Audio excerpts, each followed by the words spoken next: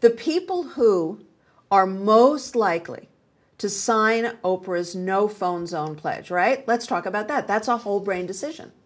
So if somebody is so obsessed with making deals on the phone and getting it done, and all they care about is making deals and getting it done, they're going to convince themselves they need to be on the phone all the time. And that's going to be, whether it's hands-free or not, they're going to be on the phone. And they may be tempted to take really big chances. The very right brain person, so the upper right brain person, who's the visionary, doesn't want to be told what to do. They do not want to be told what to do. They want autonomy and they want freedom. Well, that's someone who doesn't obey the laws.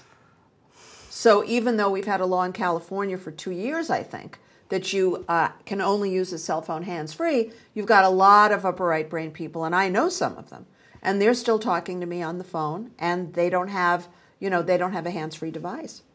And of course, we can say what we want to say to motivate them, and it's hard.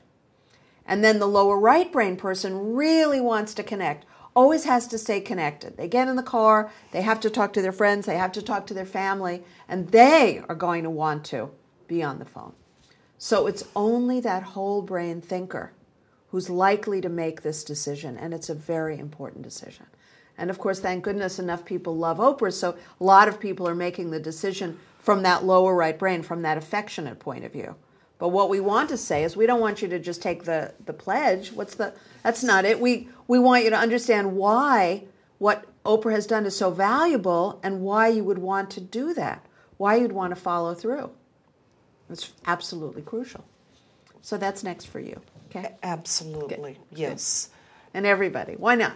Because it's really important. We have enough evidence we'll talk about tonight why it's really crucial to do one thing at a time. For people to really understand the danger and make an informed decision.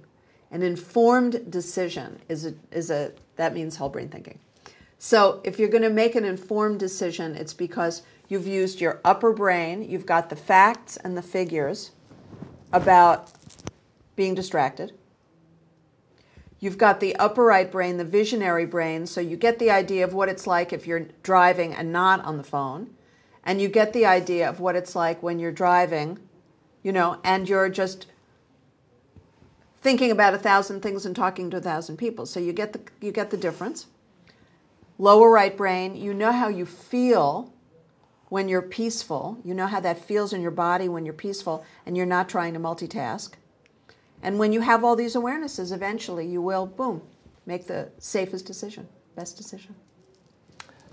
Very good. Okay, that's definitely the direction I want to be in going. Yes, sure. And at your speed, you better. I know you're a good driver, but still.